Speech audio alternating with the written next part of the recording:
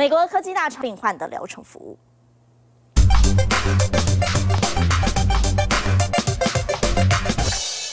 生病看诊找医生，该如何掌握确切病情？得靠大数据分析。The functions of big data are to be able to predict who's going to get sick and when they're going to get sick. The other is being able to recommend treatments. What's the best treatment for a specific patient at a specific point in time?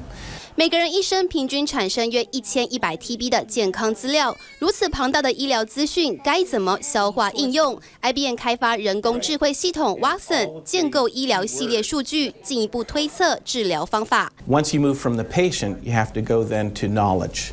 What knowledge do we have in healthcare about diseases and treatments and new discoveries? And that's another big source of data. 其实 Watson 就像是个医学系的机器人，学习方式就和学生一样，同样借由大量阅读吸收医学知识，并透过一问一答方式模拟人脑认知消化资讯，将所得讯息统整归类。只要输入相关提问，系统会将文献和病例进行交叉比对，选出最适当的解决方案，有效辅助医师诊断病因，降低疗程时间和误诊几率。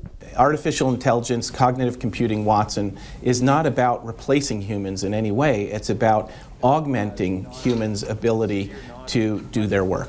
当大数据越完整，资料取得越容易，人工智慧也会变得更厉害，大幅提升疾病诊愈率。